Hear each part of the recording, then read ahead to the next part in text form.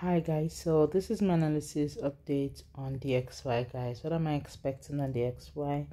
If you watch my previous analysis, I said I'm expecting the XY to push up to my negative 1.8% fib level, which is around 107.449, around that area right there.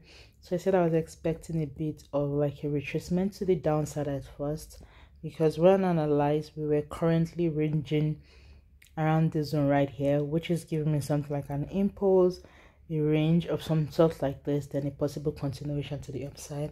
But I said before we see any more of a buy on the XY, I would like it to at least break this zone that it has been ranging from, break the zone, do a possible retest, then we might get to my next target right there. And I also said another instant that we might actually push down a little bit because we broke the structure. We haven't retested it here. We might retest a little bit down here before we now see that push to the downside. But as we can see, and that's why we all know that you don't predict the market, you react to the market. I wasn't expecting the XY to break this zone right here, because I still think, based on the momentum it's giving me and the reaction it's giving me, I still think you're going to push to the upside. That was my bias, but we all know that we don't predict the market, you react to the market. So as soon as the DXY broke this trend line right here, as soon as we broke this trend line right here, we came and do a possible retest. Now I think we're going to continue to push to the downside, because we can see that we broke this zone right here has been a very sensitive zone. We broke the zone, we came back to retest that zone, and now it shows me this engulfing candle right here. This red candle shows engulfing candle, so it probably shows that the bears are in the market right now.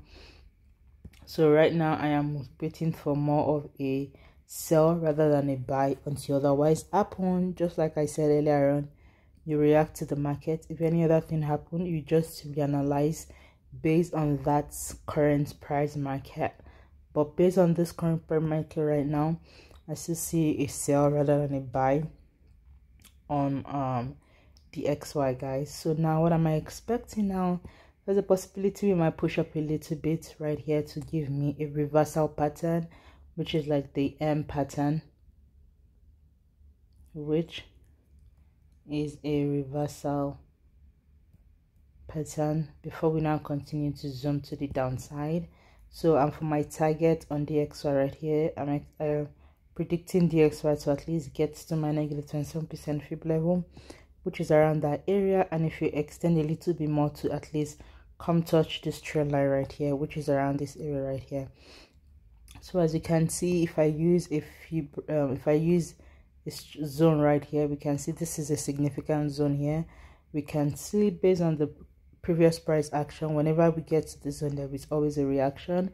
So there's a possibility you might just get to my negative 27% fib level and a possible reversal. But if I still see more momentum around this zone right here, then I'm probably going to at least get it to 105, which is a touch of trend line right around there, before we now continue to see what happens.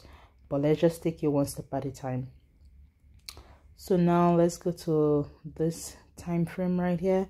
I can also still draw a line here, as long nope, I don't think the line, we might push up a little bit, maybe here, to give me a touch of trend line before we now zoom to the downside. That's a possibility, to be honest, because I'm seeing this sort of a momentum right here, and I haven't seen a break of structure yet. So let's see how that plays. Either come here. So now my first scenario is we might come to this zone right here before we come down here. That's my first scenario. My second scenario is we might still push up to at least this trend line right here, then zoom to the downside. Let me change the color of that. So that's my thought on DXY guys. You just have to be a little bit more patient.